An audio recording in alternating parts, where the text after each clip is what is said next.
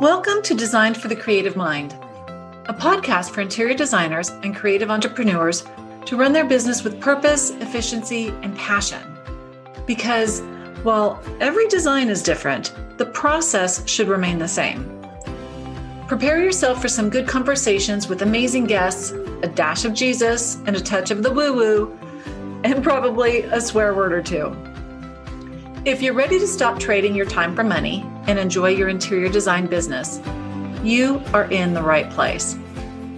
I'm your host, Michelle Lynn.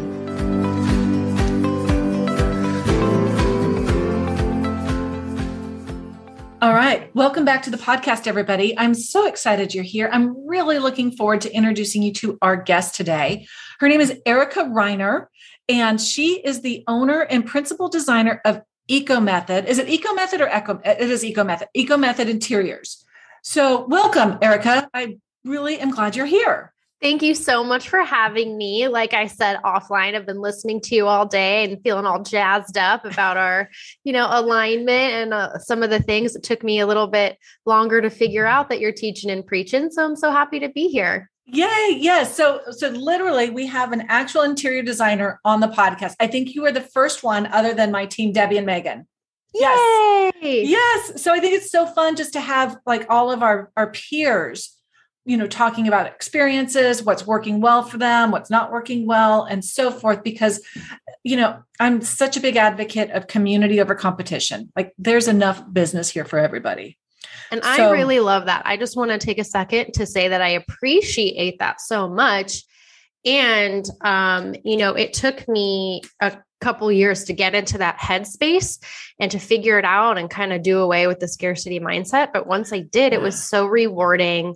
And I've started gathering all these really cool, colleagues around me. And I just appreciate that about you. Well, thank you. And I think it's been my experience that, originally when I first started my business, there wasn't a lot of people talking to each other. No, I think it's because we're all keeping things so close to the vest. What I've realized is I think nobody knew what they were doing either.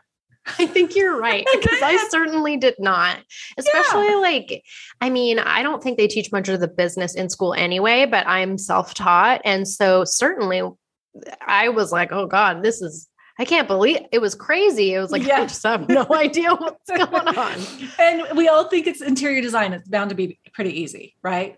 It is one of the most complex businesses. Yeah, it is not glamorous the way people think. That's for sure. No, I thought I was a business badass and I fell flat on my ass. So let's talk a little bit about your Eco Method. And you've got your own podcast, Green by Design. Tell us about what the podcast is about and your business.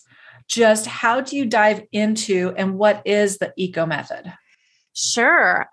So yes, I was getting approached by a lot of other designers who saw I was doing something green and wanted to be involved in that in some kind of way or learn about it or, see what that all looked like. So I started my podcast, Green by Design, for other home pros with exactly your kind of mindset, community over competition.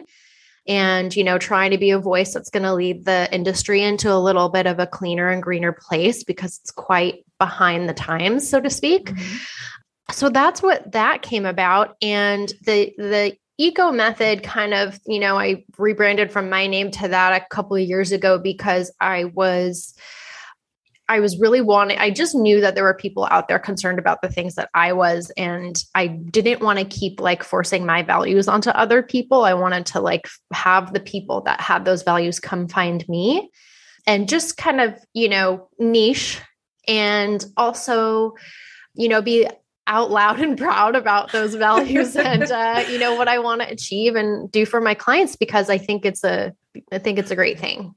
So let me back up in regards to, you were talking about designers coming to you to learn green things.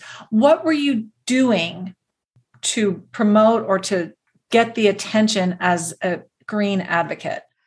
Lord knows I tried a little of everything. So I'm not a marketing professional, but I certainly learned as much as I could. And, just in rebranding and my website itself and the messaging there. My Instagram, same thing.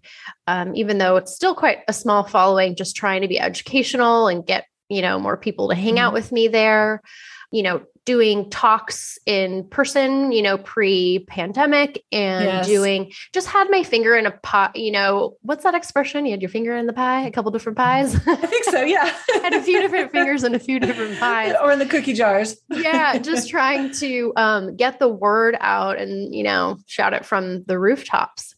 So I know after speaking to like hundreds of interior designers, a lot of times it's so very scary to niche down into something. Mm-hmm. So did you find that your market increased or decreased once you started to head in this particular niche? Increased. And we have a similar story, I think, in that when I first started, I wanted to do organizing. Yes. Design, like landscape design and then offer great like eco consulting as a separate entity. Interesting. So then that was the first paring down. So then I got rid of everything and decided to combine the eco-friendly with the interior design, get rid of everything else. So definitely I would say increased first. It's hard to parse out what's what, because like first as a factor of just planting those seeds and marketing and, working to build the business and let everyone know it's here. And then, trying to make sure that the people who are already looking for someone like me can find me. So it's a little bit hard to say, and I still get into a little bit of a scarcity mindset where I'm like, oh, am I going to turn off this kind of client that I would really love to work with? Or is there going to be a preconceived barrier to entry? Mm-hmm. But, even I'm just, taking faith that even if there is, it can be overcome. And I just think it's going to get, more and more popular. And then lastly, it was really important to me to stick to my values. I have just like you, a whole previous career but mine happens to be in the environmental field. So it was really a part of my identity. And at that point I was like, I just can't leave it behind. So I'm just having faith that even with a niche, and it seems to be coming true, that it's going to be nothing but positive. And like they say, niche till it hurts. Or riches are in the niches. Yeah. Well, and I think that, one, it's very unique and interesting, but our planet needs more of the eco values. But it's also so interesting because one of the things that I teach is that we all have something in us that will benefit our clients. Just because we're not classically trained interior designers, because we have completely different and unrelated industry experience. It could be a mom, you could be a teacher, you could be a chemist, you could be a CPA, you could be whatever. And there's always something that you can pull from your experience to move forward. And you've really demonstrated that. I think it's just really reaching and taking the bull by the horns. Well, thank you. I appreciate that. And certainly if you're a former CPA, you're going to have a leg up on all the rest of us. So I encourage all the CPAs wanting to change businesses to do it. So it was a little bit scary, but I think I don't want to say like our industry is saturated. I don't necessarily think that, but I do think it is good to lead with your individuality and what makes you you, because at the end of the day, like my business coach tells me, that's what people are hiring. Cause it's kind of like dating a little bit. Like, I mean, I haven't dated in a million years, but it's a little, I assume it's like dating. Yeah.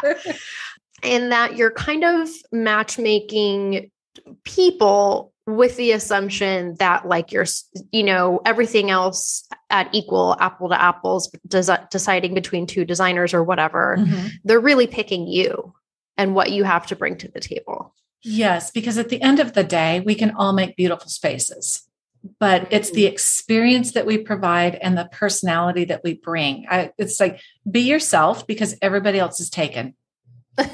I'm going to keep that one. Yes. I love that. But it's so true. And it's so much easier. When I first got into the industry, I thought I needed to be all quote unquote, air quotes, designery.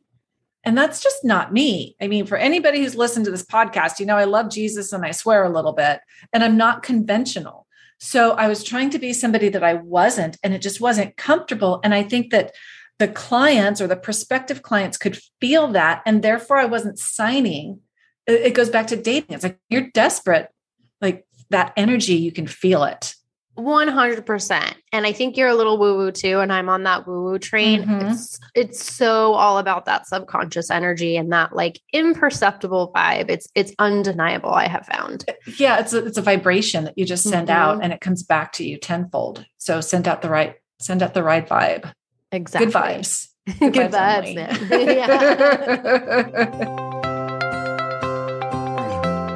Let me interrupt myself to take a quick moment to thank Satinoff Insurance Agency for sponsoring this episode of the Designed for the Creative Mind podcast. Their support and understanding of the interior design, decorating, and home staging industries is unrivaled. Satinoff understands what our businesses do, and they provide insurance that lets me sleep at night. Yep, this is the firm that I use, and they will do the same for your sleep habits and your business too. They're more than an insurance agency. They're an extension of my business. They take care of the worry because they are the experts, which allows me and my team breathing room to do what we do best, design beautiful spaces. You can find their contact information below in the show notes. Give them a call today. So what do you cover on your podcast? It's called Green by Design. It is. So I am trying to just educate other home pros about everything soup to nuts about green design. So the human health aspect, which is inextricably linked, I can't believe I pronounced that correctly, to earth health is very similar, but it doesn't, you can easily get a product that's sustainable, but not say non-toxic. So I go over those distinctions. I interview people in the industry, vendors, certificate. Very interesting. Like not auditors, like people who work on certifying clean and green products, other green designers and their experiences and their knowledge. So really like a little bit from every part of the industry, the supply side, even a little bit of the demand side, like just really everything I could get my hands into to explain what's green, what's non-toxic, how do we get it, where do we find it, what do I need to know about it, that kind of thing. So it's really for the beginner. I love that. So if I was curious and wanted to start taking my business in that direction, or just being more educated about it, I could easily just hop onto your podcast and listen and learn. Absolutely. Yeah. That's the goal. That's very cool. Very, very cool. So anybody here who's thinking green, head on over to Green by Design and listen into Erica and her genius. Thank you. Yeah. Green genius. Come on over. Fun. So what kind of projects do you work on? Like, what does what the hell is it? Great question. So I personally love working across sectors. I love my commercial. I love short-term rental, and I don't want to give up residential either. So I work across all of that, and, it takes a different shape or a different form with those different kinds of projects, which are vastly different. However, the sourcing is where the planning and the sourcing is really where like the green aspect comes into mind, and everything else is pretty stock standard. So I called my business Eco Method because the methodology I use is just looking for ways to weave in alternative, healthier, better products into the sourcing aspect. So I am thinking about what is available on the marketplace. I'm thinking about the client's particular needs, budget, goals, timeline, aesthetic, of course. Mm-hmm. And I kind of weave that all together into, I'm trying to use like an interior design related metaphor. So I'm going with the tapestry, I'm weaving it into a tapestry where I'm trying to balance all those criteria. So just like every other designer, there's criteria, right? There's like the budget, the aesthetic, the, lead time, all that kind of stuff. But I just have that one extra layer.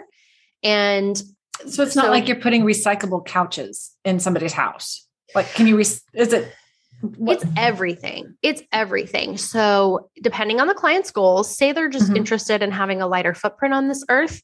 And on the other end of the spectrum, let's say they're really heavily concerned about chemicals and their sensitivities and exposure. So depending on their goals, I will look for products that could meet either or both of those goals. So let's take a table. It's my stock standard example.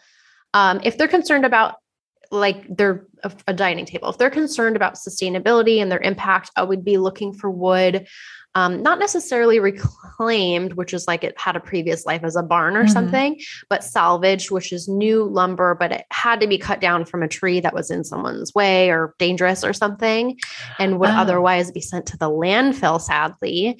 So we're going to save that tree, use that wood. It's brand new. It's beautiful. It's modern, and it's has a much lighter footprint than importing something made out of, veneer overseas.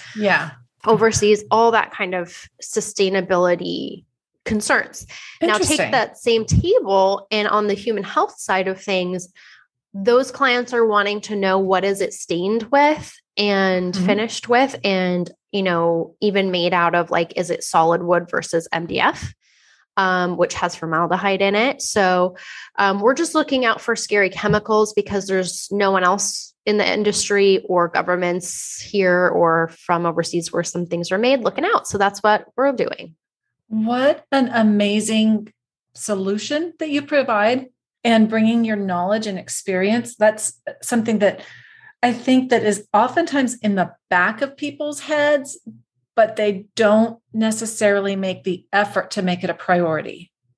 It's really hard. I will say, just like with other designers, in the amount of time and detail it takes to find out all the information and find the quality and do the research, do the sourcing. It's the wild woolly west out there in terms of eco and non-toxic information. So we're really providing a huge, just expertise and time saving service. Wow. That's, I don't get speechless very often. Oh, that's wow. really Look cool. At me go. Yeah. It's just one of those areas that it is such a concern, and even more and more and more just from our poor little globe and how it's getting so beat up that you're just one household at a time making a difference. Yeah. And then if I can spread the word to other designers, and then they can, make that difference to their clients, more demand for the vendors, which will help all of us. And even, it spreads to the people making things, protecting them a little bit more. Yes. So overall, it can only be up from here, bringing everyone on board. So your clients, you were talking about commercial and residential, as well as short-term rentals. How are they basically finding you? Is it through word of mouth or through your website, or what do you find works most? It's a mix. I can say luckily, because I am, I guess, newer to the design game. I went full-time in 2018, but spent that whole year totally flapping around like a dead, confused fish. So I don't even know if I count that year.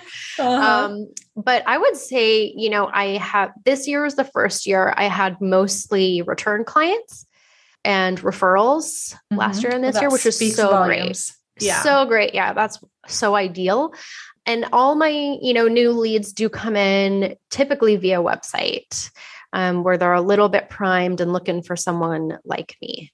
I love that. So how would you suggest, if one of our listeners wanted to go green with their design or their home, their design business or even their own home, what would the first step be other than listening to your podcast? Yeah. Okay. Check the box. I think what would be good, because a lot of people come to me really overwhelmed. Once they kind of go down this rabbit hole, and then their eyes are open to how expansive it is on, both sides of that coin, the earth, the human health thing, and it can feel totally overwhelming. So I would say just take some time to think about what is important to you. What do you really want to achieve in your project?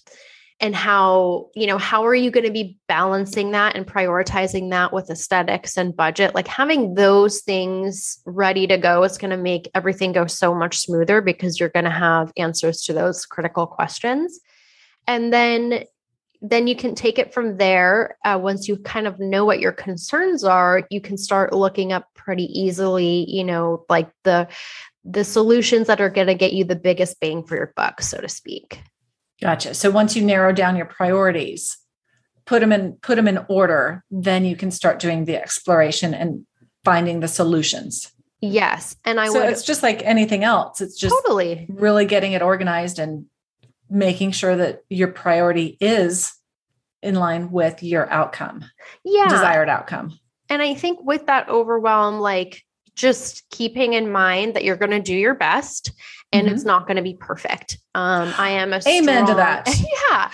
I'm a strong believer that like, because the nature of us and of this business even is just kind of like, we are going to make an impact, right? So just keep in mind balance and that we're going to do our very best, but nothing's going to be perfect. I have never done a completely green or completely non-toxic project to date. It's always a blend.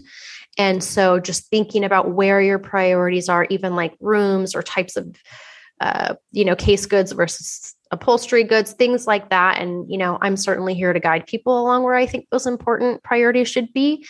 But just keeping in mind, once people fall down that rabbit hole, it can be scary. So, just knowing we're going to do our best and relax from there, because people can get a little like twisted. Yeah. Mm-hmm. Yeah. No, and that's one of the things that I love to teach. Like sometimes done is better than perfect. And perfection is perception. Like what you think is perfect, I might think is flawed. What you think is flawed, I might think is perfect. So it's all just going to be a matter of where you're measuring. 100%. Love it. Love it. Y'all, this podcast episode was made possible in part by Foyer, a lightning fast interior design software that creates photorealistic renderings. I'm not kidding. You can barely tell that it's not a real room. So why leave your beautiful designs up to the imagination of your client when you can show them what their space is going to look like? You will sign more clients and get more approvals with this software. It's powered by artificial intelligence, and I'll vouch for its ease because if I can do it, anybody can, because y'all know that my design team are the ones who do all the work. Find them in the show notes. So we were talking earlier before we hit record about collaboration over competition. And my little catchphrase is community over competition, and collaboration is just an extension of that. What have you seen in the industry? How are you feeling about that in general? Yes, I have seen an increase in that mindset. Thank goodness. I just like you, when I, first started like 6-7 years ago, I was just like, stonewalled. I didn't even know where to look really. Quite a few years ago, I did my own little designer meetup. And that was fun. And you could just see we were all starving for like, do you do it like this? And like, how do you blah, blah, blah. And then what do you do after the such and such? And it was just like, okay, absolutely no one has any idea what they're doing. No. And because of the nature of the industry, like there are a lot of different business models here, and there are a lot of different, processes and procedures. So getting mine really clear and in order and organized was really, really helpful. And then back to the community thing, I bought the software Ivy, which was then bought by House. Yeah. And what Ivy did was they did a really good job creating community, and the Facebook group is just on fire. I've heard that. Yeah.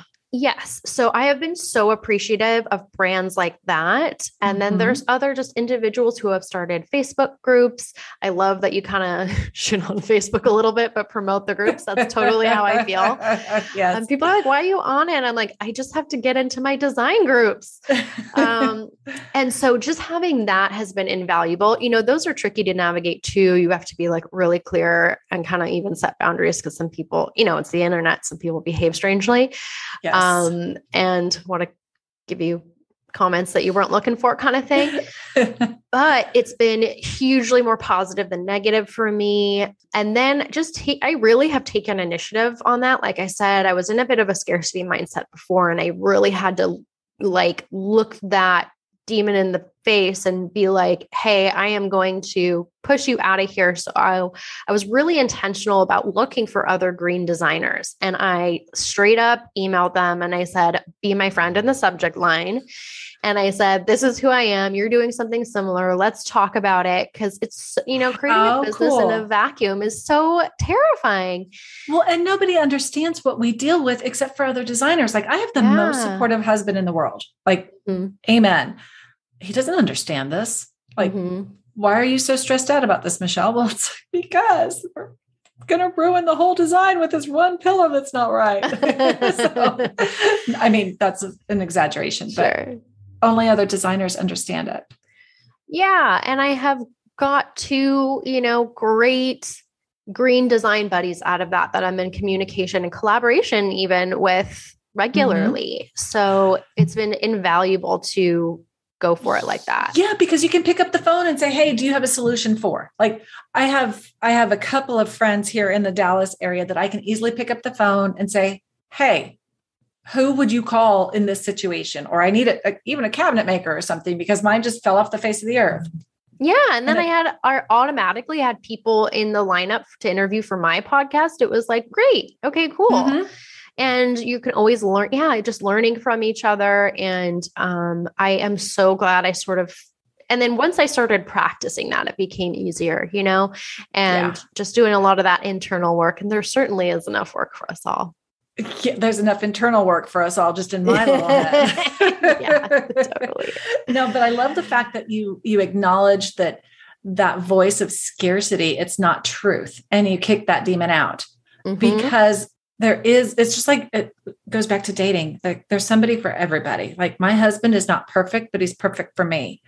And I'm far from perfect, but I'm perfect for him. And it's just it's the same thing with designers. We've won some clients and we've lost some clients that are interviewing multiple designers. And I'm fine with that. I think the ones that you don't get, you dodged a bullet. Totally. Going back to dating, it's like, you know what? It was a Yahoo. Thank God he didn't ask me to marry him. Right? Yeah, totally. Thanks God for protecting me there. Totally. Yeah. Same thing with clients. Awesome. Well, so I love hearing about this, and I'm going to go and socially stalk you in just a little bit. And at the end, I'm going to make sure that you share with our audience how they can reach you. But in the meantime, I want to introduce you to our next segment, which is rapid fire Q&A. Okay. It's just super fun, light and easy. So the audience can kind of get to know you a little bit and have a little bit of fun. So nothing's off the table. Are you ready? I'm ready. Dun, dun, dun. What's your dream travel destination? Oh, I said I was ready, didn't I? I'll give you a genre. My dream travel destination, I'm constantly looking for warm tropical places that have small, easy longboard waves I can surf. Oh, very fun. Yeah, that's my life's goal, is to chase the warm weather and the warm small wave. So it's not adrenaline filled. It's just very chill. It is for me. That's about as much as I can take. You know your limitations. That's awesome. Yes. All right. Coffee or tea? Coffee. Coffee. And do you have a consistent morning routine? I should. I try to do some affirmations, do some stretches, and I always do drink a lot of water in the morning, and then I'll treat myself to either a little bit of coffee or some tea. Amen to that. I've got my 100-ounce bottle here. Oh, water. Yeah. There you go. It's timed. So keeps me very well hydrated and sometimes a little bit out of pocket. So when was the last time you laughed until you almost peed yourself, regardless of how much water you had? It was a few weeks ago. My husband and I were watching the show Younger. And sadly, I'm not going to say which actress or anything, but I was making a little bit of fun of the way she was speaking. And I just did this crazy face. You know, when you stick your upper lip onto your teeth and it sticks there. Okay. So I was doing that and kind of making fun a little bit. And he tried to do it and he couldn't do it. And the face he was making was so funny. I was crying tears. So there you go. That's a good one. So What did you want to be when you were growing up? I wanted to be a choreographer, a dance choreographer. Oh, wow.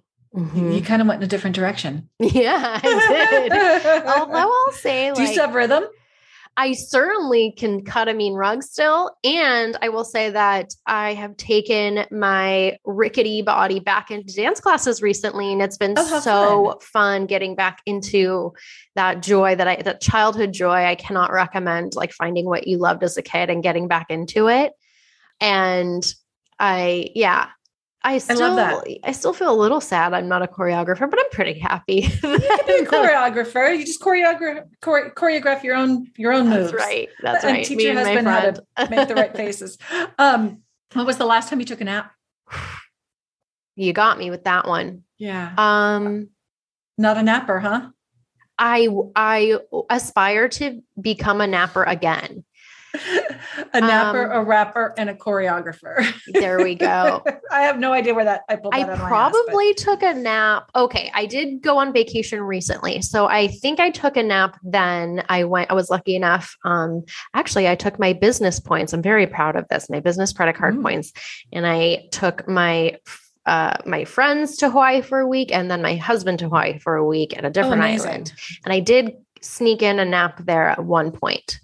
Gotcha. Well, I'm a huge advocate of naps. I took one yesterday and I'd love to take one today. Amen.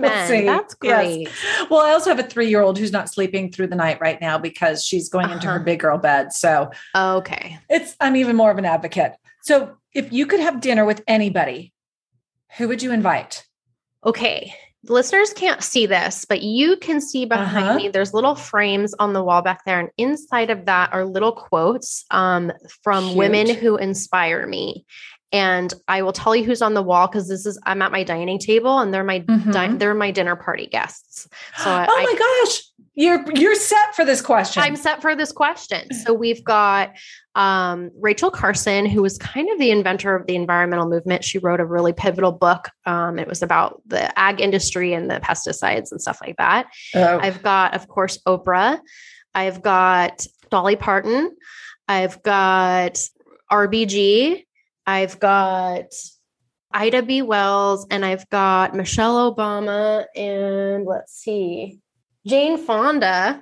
And I think that's amazing. Those are my guests. That is so fun. So yes, if you guys could see what I'm seeing right now, I see the lovely face of Erica, and behind her is like her little bar set up with glasses on what kind of wood is that? That is our salvage wood we were talking about. It's very cool. And underneath that, she's got these cute little frames hanging. They're probably like 8x4? Even smaller. I think they're like even smaller. Yeah. Gotcha. 5x6 or something. Yeah. They're super cute. And so it's as part of your decor, but it has a great story to go with it.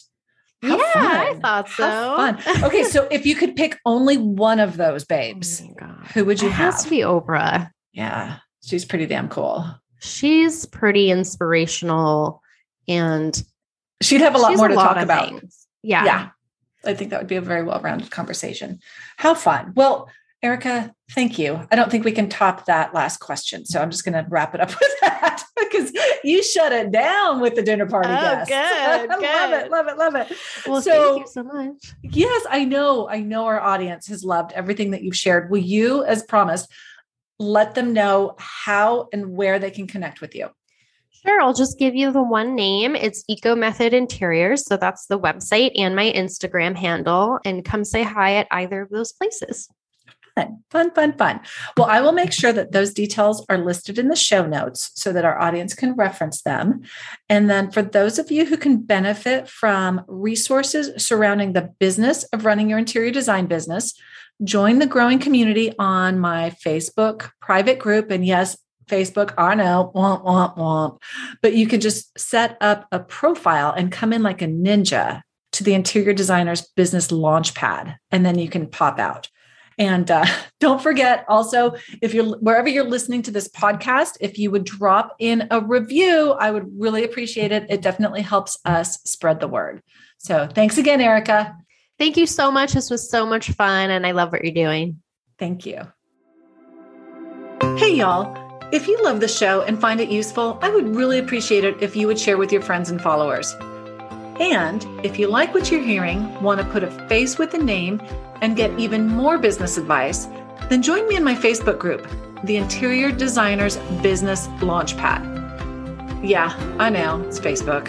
But just come on in for the training and then leave without scrolling your feed. It's fun. I promise you'll enjoy it. And finally, I hear it's good for business to get ratings on your podcasts. So please drop yours on whatever platform you use to listen to this. We're all about community over competition. So let's work on elevating our industry one designer at a time. See you next time.